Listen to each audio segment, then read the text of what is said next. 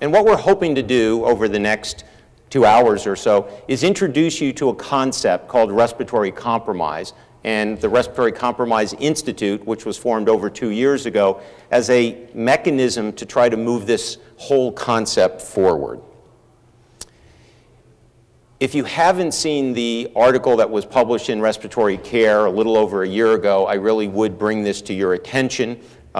Many of the authors of this paper will be speaking today, but what we did in this paper is really presented a new paradigm, that respiratory compromise occurs in vulnerable hospitalized patients, and that we're probably not doing a good enough job recognizing and intervening early in patients with respiratory compromise.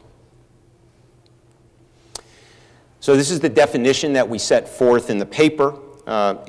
Respiratory compromise is a state where an individual has a high risk for respiratory failure or death, but for whom such devastating complications are potentially avoidable. And I think those of us that practice in hospitals recognize this all too frequently. We feel that it's important to identify patients with respiratory compromise and those whom respiratory compromise is worsening in the hospital so that appropriate interventions can be instituted to avoid catastrophic events. So just as way of background, it's hard to come up with great demographic or epidemiologic data.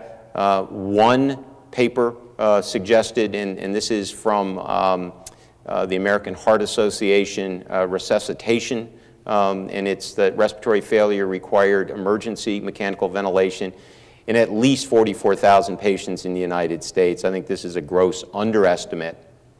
The National Quality Institute found that over 1% of all surgical patients require an unplanned postoperative intubation.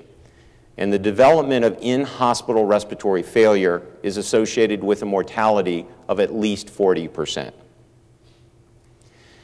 The way I look at it is very similar to looking back at sepsis.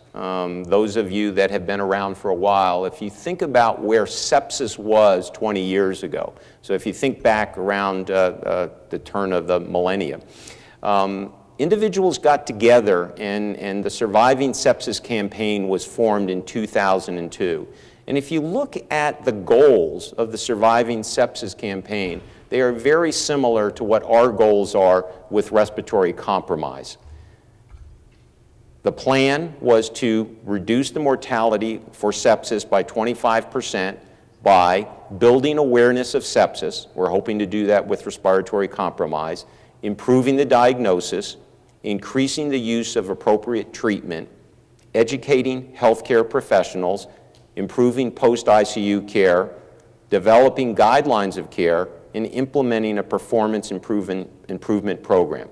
So even though the Surviving Sepsis campaign has not been perfect, it's had some bumps in the road over the last 16 years or so, but I think that we can use it as a roadmap to how we can improve the care of patients in the hospitals across the United States with respiratory compromise.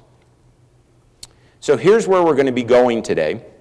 The first thing we're going to talk about is the history of the Respiratory Compromise Institute, and doing that will be the Executive Director of the Respiratory Compromise Institute, Phil Port.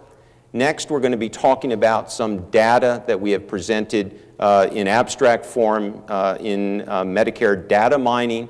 Myself and Sidney Brayman will go over some of that data. I think there's some very interesting findings that will, I think, ring true and tell us some places to go in the future.